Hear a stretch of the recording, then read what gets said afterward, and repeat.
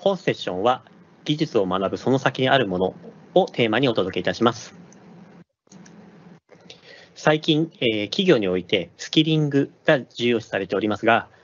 スキリングという言葉自体は、企業側からの見方で、実際に技術を学ぶ主体は、技術者の方、本人かと思います。最近、DX に向けて、人材育成の大切さが語られる機会が増えてきました。世界的な変化をですね、経験している、今現在ですね、実際に、技術を学ぶ技術者は、学ぶことについてどのように考えているのでしょうか。そこで、今回、技術者の声を語っていただくのが、昨今ですね、様々な制限がある中でも、学びを続けてですね、技術コミュニティをリードしてくださっている、6人のですね、マイクロソフト MVP の受賞者の方、かつですね、この6名なんですけども、直近1年で、受賞された方ですね、をお呼びしてですね、お話を伺ってみたいと思います。それでは、ひろむさんからですね、自己紹介をお願いいたします。はい、加藤博夢と申します。現在はホロマジシャンズというコミュニティに所属をしておりまして、主にミックストリアリティ、また複合現実感と呼ばれるような領域でですね、さらにその中でも特にホロレンズを中心とした活動を行っております。続けて、周さん、お願いいたします。はい、皆様、こんにちは。周と申します。日本ビジネスシステムズで働いています。普段は主に中堅中小企業向けのクラウド ERP システム、ディナミックス365ビジネス戦場を中心として活動しています。続いて山田さん、よろしくお願いします。はい、皆さん、こんにちは。山田、この漢字でテルチカと呼びます。はい。パワーアップス、パワーオートメイトのコミュニティで、いろいろと活動しております。最近、本出しましたんで、よろしくお願いいたします。続いて、長内さん、よろしくお願いします。はい。私、長内康平と申しまして、普段はですね、YouTube ユースフルチャンネルというところで、マイクロソフトオフィスに関連する情報発信をしております。ぜひ、チャンネル登録よろしくお願いします。続いて、永田さん、よろしくお願いします。はい、永田龍馬と申します。Azure のデータプラットフォームのカテゴリー、特に Azure Synapse Analytics とか、そういったデータ分析系サービスを中心にセッション登壇だったり、技術技術投稿などの活動をしています。よろしくお願いいたします。最後に、岩田さん、よろしくお願いします。岩田さんといえば、岩田プロと呼ばれていますよね。はい、岩田隆二と申します。私はですね、マイクロソフト Azure とですね、あとプログラミング言語 Go をですね、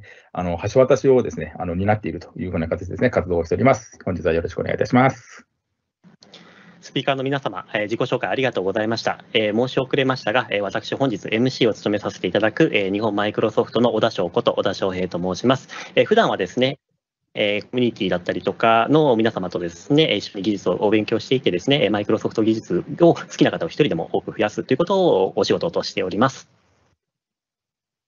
では、早速テーマ1からお話しいただこうかと思います。このテーマ1ではですね、加藤博夢さんと周さんですね、のお二人にお話しいただこうかと思います。早速ですね、加藤さんよろしくお願いします。最初に私の方からですけれども、何かを学ぶにあたりまして、やはり重要なことは、興味を持つことだというふうに考えています。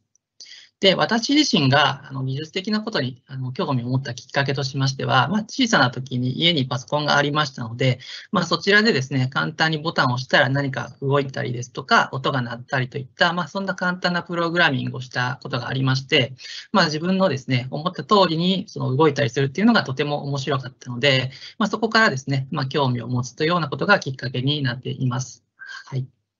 で、また最近の話に変わりますと、最近はご存知の方も多いかと思うんですけれども、ホロレンズというものがマイクロソフトから発売されてますね。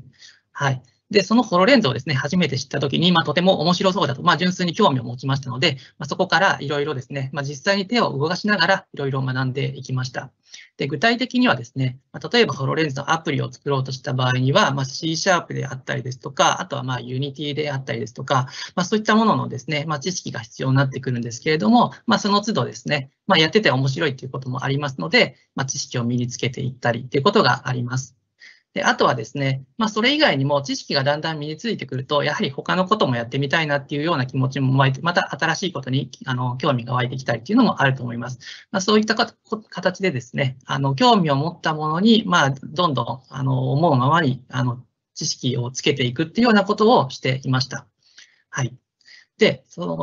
興味を持ったことをですね、継続するっていうのも、とても重要なのかなと思っています。ただ、一時的なモチベーションに頼るだけでは、なかなか続かないと思うんですけれども、それをいかに続けたかっていうようなお話をさせていただきますと、私自身のやり方としましては、やろうとしたことはですね、もう例えば紙とか何でもいいと思うんですけれども、まず記録するようにするってことですね。はい。で、記録をするとですね、例えば、それがやってなければ、もちろん記録に残らないので、パッと見て、今日はやってないからやらないとっていうような形で気づいたりするんですよね。はい。ですので、最近ですと、アプリケーションでも、ウェブサービスでも、例えば家にホワイトボードがあれば、それを使ったり、メモ帳でも何でもいいと思うんですけれども、記録をして、目の前にちゃんとその今の状況が分かるっていうような状況を作るのがとても大変、重要なのかなというふうに思っております。はい。はい、加藤さん、ありがとうございます。では続いて、周さん、よろしくお願いします。はい、私の今回の主題は学び続けること、変化し続けること。昨年からコロナウイルスの感染拡大防止のため、外出自粛が要請されています。週末の外出も抑制され、オンライン授業やリモートワークなど、自宅で作業をする時間が増えたと思います。家にばかりいてやることはないなどという声が聞かれますが、考えを転換すると、今こそ勉強をする絶好のチャンスだと私は思います。皆さんがご存知のように、マイクロソフトからどんどん新しい技術が出てきます。取り残されないように常に技術を学ぶことは重要です。マイクロソフト社内でも週に1日ランニングデーがあるとお聞きしました。学び続けること、変化し続けることは IT エンジニアの宿命ですね。学習する動機がスキルやキャリアアップ、資格試験のためなど人によって異なりますが、マイクロソフト製品の技術に関する知識レベルを上げたい方、少しでもマイクロソフト製品に興味が湧いた方は、ぜひマイクロソフトMCP 試験取得を目指してください。MCP はマイクロソフト認定プロフェッショナルの略です。基本的には有料ですが、マイクロソフトから定期的に無料試験特典付きのバーチャルトレーニングデイズが開催されます。通常1日か2日のオンライントレーニングの形式です。例を挙げると、DP900、Data Fundamentals、PL900、Power Platform Fundamentals など、各製品基礎編の試験は無料で申請することができます。私もこの1年間に無料の試験5つ、有料の試験2つを申請しました。そしてオンラインの試験監督付き試験配信もあります。試験監督がウェブカメラとマイクを介して試験を監視することにより、わざわざ遠くまで行かなくても自宅やオフィスで快適に多くの MCP 試験を受けることができます。いつでもどこでも受験可能ですね。バーチャルトレーニング以外が Microsoft Learn をお勧めします。Microsoft Learn とは Microsoft のウェブ上にて無料で公開されている e-learning 形式の学習ツールです。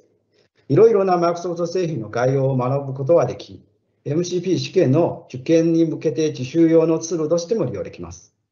動画、ラボ、記事、対話式アクティビティ、クイズなどの形式があります。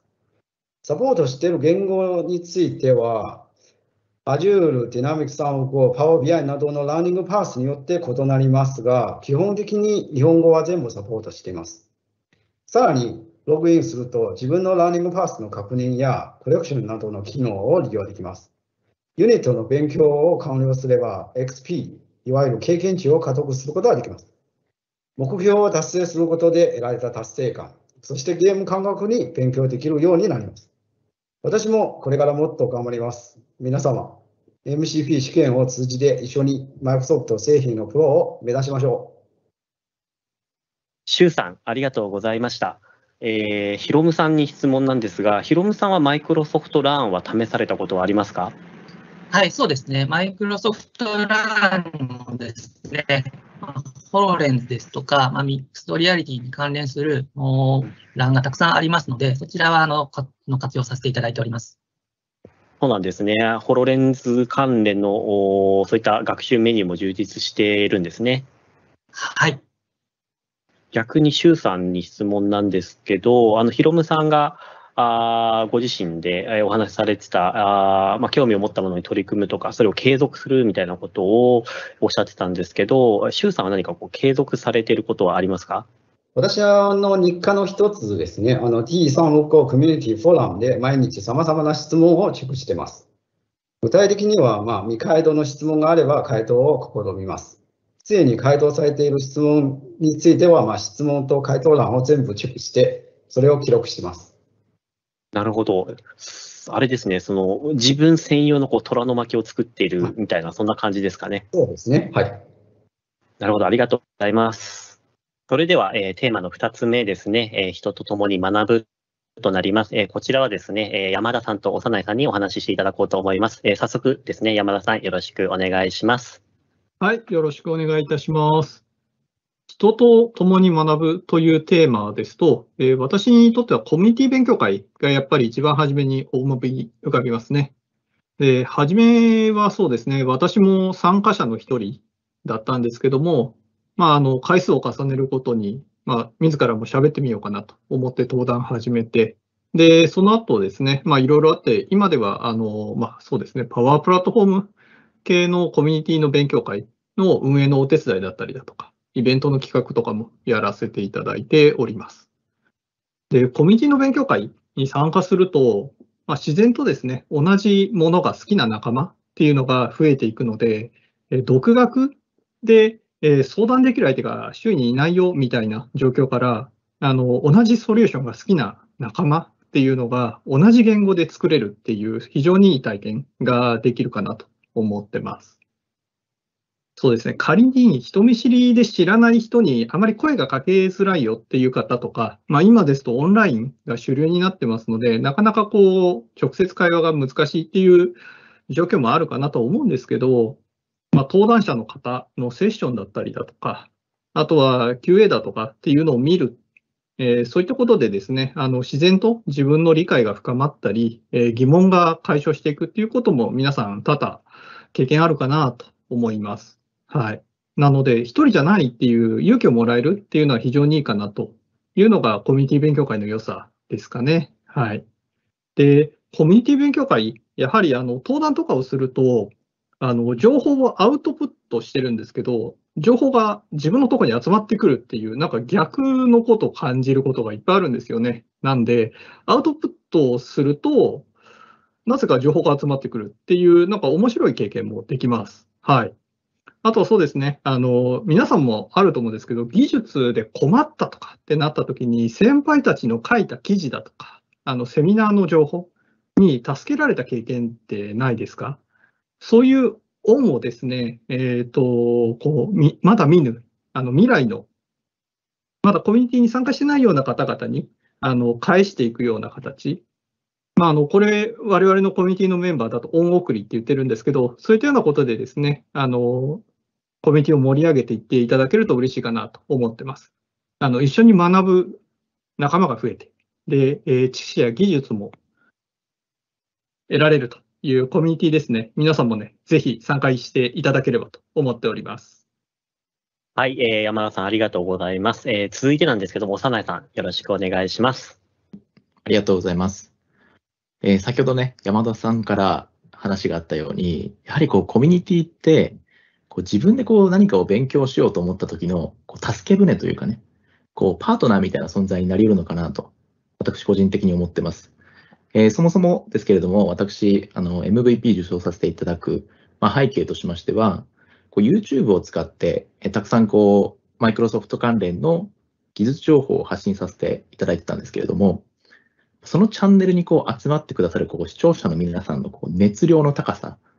ていうのが、私にももちろん伝わってきますし、逆に言うとそのコメントいっぱい溢れるんですよね。皆さん今日何勉強しましたかとか、あるいは今日何時間勉強しましたかっていうね、問いかけをするたびに、今日パワープラットフォーム勉強しましたよとか、あるいはアクセスゴリゴリ勉強しましたみたいなコメントがたくさん返ってきて、それを見てくださってる他の方々がどんどん刺激されていく。で、結果として、今こういった時代で、皆さんお家で勉強する時間が長くなってますけど、その時間も有意義にね、有効に使えてる方がそのコミュニティには溢れ返ってるんですね。なので、やっぱりこう自分で技術を勉強しようと思ったときには、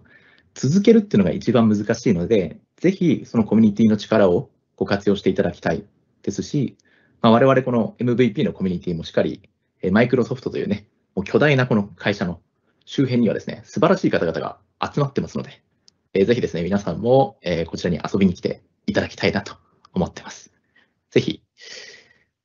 我々のところに来るのを楽しみに待ってますので、お会いできる日を楽しみにしています。よろしくお願いします。はい、長内さん、ありがとうございます。そうですね、お二方のお話なんですけど、片方は、最近はオンラインが主体になっているとは思うんですけど、そのオフラインでのコミュニティと、YouTube でのそのオンラインでのそのコミュニティみたいな2つあるかなって対照的で面白いなと思いながら聞いていたんですけど、この辺って、そのモチベーションってお二人とも、お話しされてましたけど、どういった時にこう高まるんですか？難しい質問しますね。はい。私からいいですか？山田さんから、はい。はい。はい。そうですね。モチベーション上がるタイミング、コミュニティイベントで勉強会やりましょうっていうタイミングで、そうですね。例えば、新機能が来たぞとかですね。あとは、新機能に近いんですけど、プレビューで何か新しい機能が公開されたぞ、ちょっとみんなでやってみようかとかっていうのは、もう参加者も巻き込んで、ものすごく盛り上がるので、もうなんか、誰も知らないような小ネタ一つないかなとか、ものすごく探しますね。なるほど、なるほど。そこを見つけたらテンションが結構上がってくる感じですかね。上がりますね。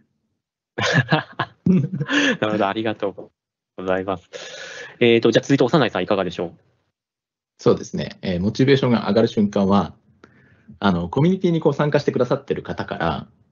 こう自分がわからない知識がこうもたらされた瞬間ですね。やっぱりこう YouTube で発信してるとですね、わかんないことをたくさんこう書いてくださる方、知識のこう造形深い方たくさんいらっしゃって、その人たちからこう学ぶために刺激を受けますし、その知識知りたかった、知らなかったみたいな人たちが、やっぱりそこでこうワイワイワイワイ、やる姿を見ると、私自身のモチベーションが、メリメラと、メラメラかな、上がってくる、そんな感じがしますね。なるほど。やっぱりこう、ご自身も、お二人ともそうだと思うんですけど、その外部からの刺激を受けることによって、こう、モチベーションをこう高く維持して、それをこうアウトプットにつなげるみたいな、そんな形で日々活動されているような形かなとお見受けしました。お二人ともありがとうございます。はい、最後のテーマとして、学びを共有するですね、こちらを、永田さんと、井端プロに、お話しいただこうと思います。それでは早速永田さんよろしくお願いします。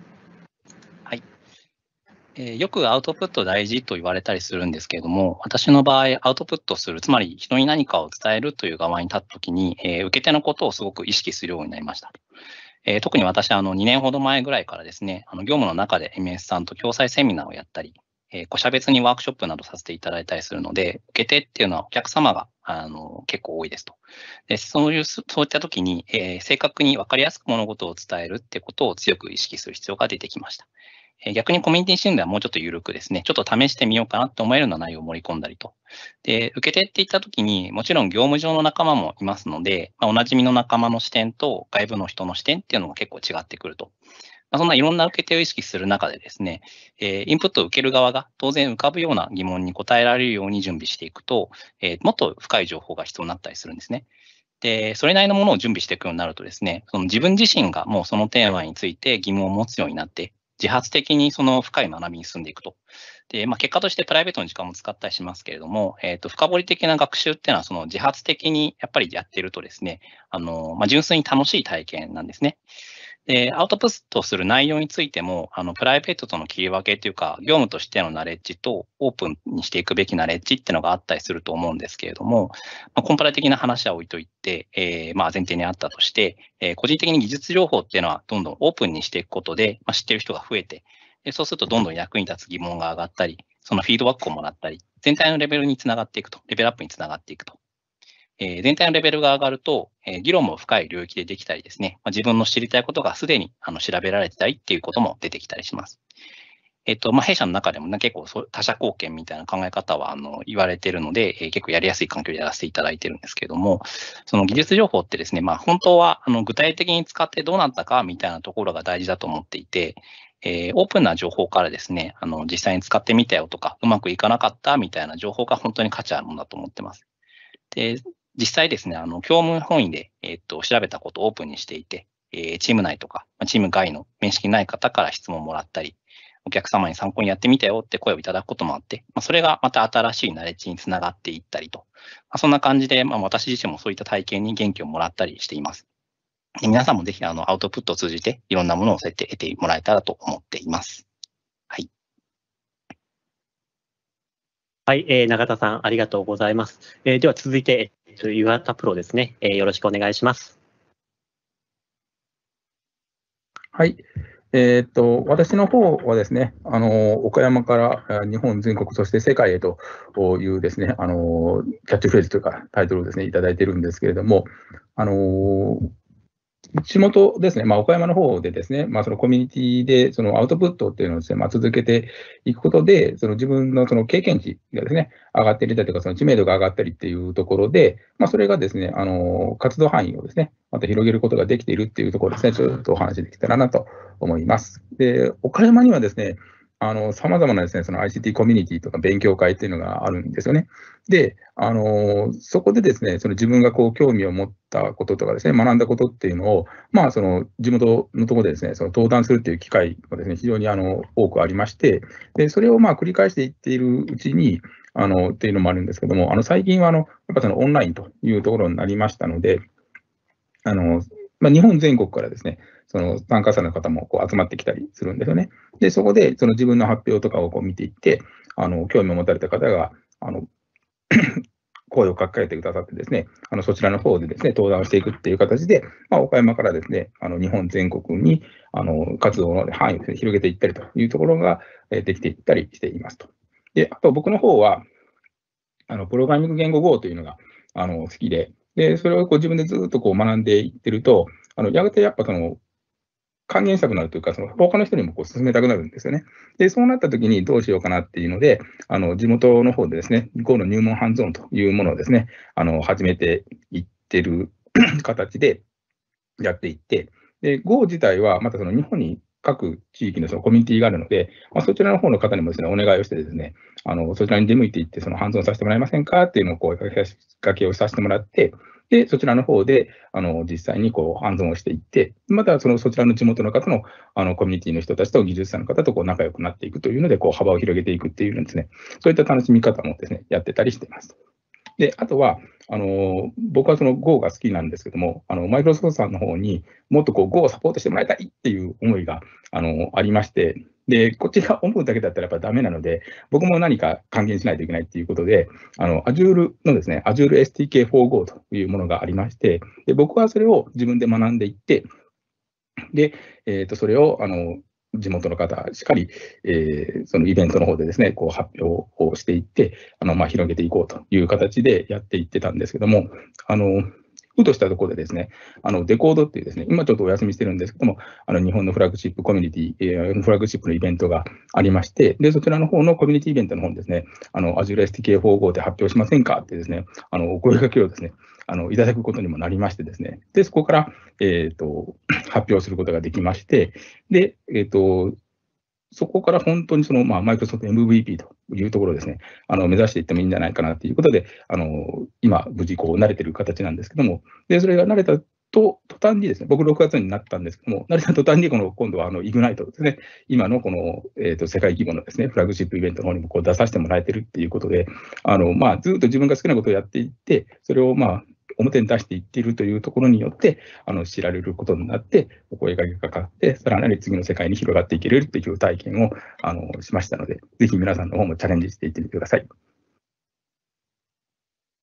はい、岩田プ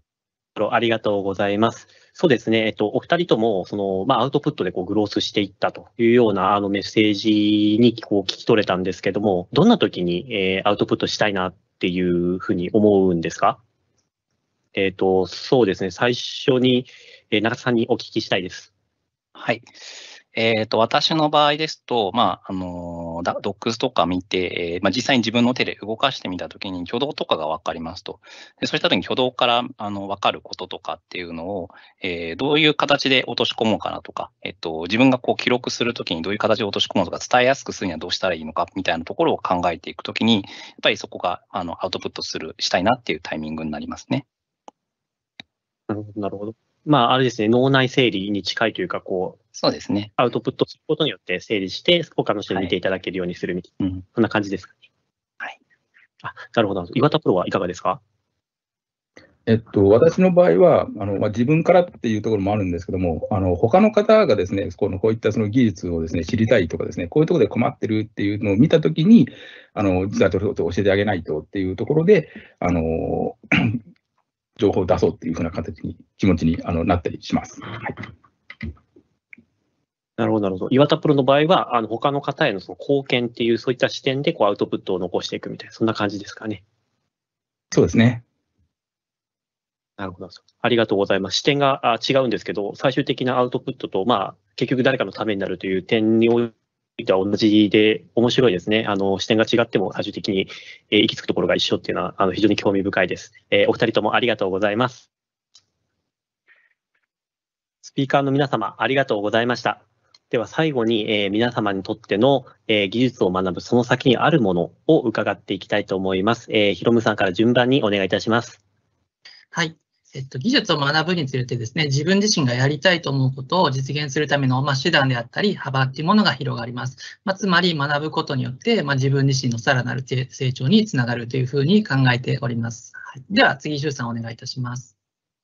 はい。私の場合は、学び続けること、変化し続けることは、常に新しいテーマに挑み、社会を変えるエンジンがあると思います。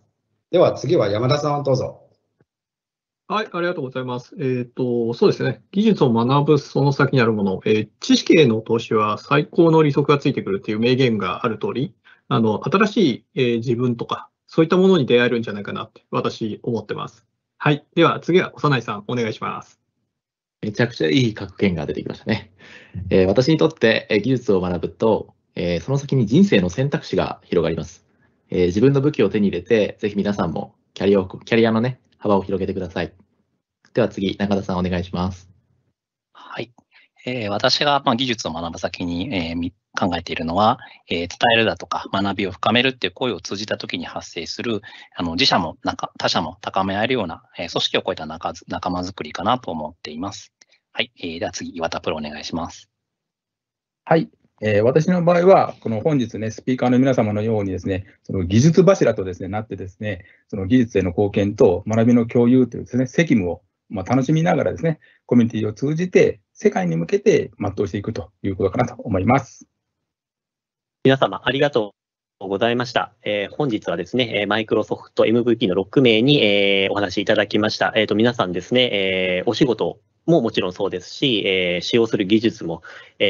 アウトプットする目的などもですね、それぞれバラバラの6名にお話を伺っていきました。一人一人ですね、技術者の皆さんが学んでいただいて、できることをどんどん増やしていくとですね、きっと大きな成果につなげられるんじゃないかなと思います。ぜひですね、皆さんもご自身の学びを楽しんでいただければと思います。本日の資料なんですけども、こちらのリンク、もしくはですね、QR コードからご覧いただけます。こちらでですね、本日ご登壇いただいた6名以外のですね、マイクロソフト MVP の方の技術への学びだったりとか、そういったストーリーも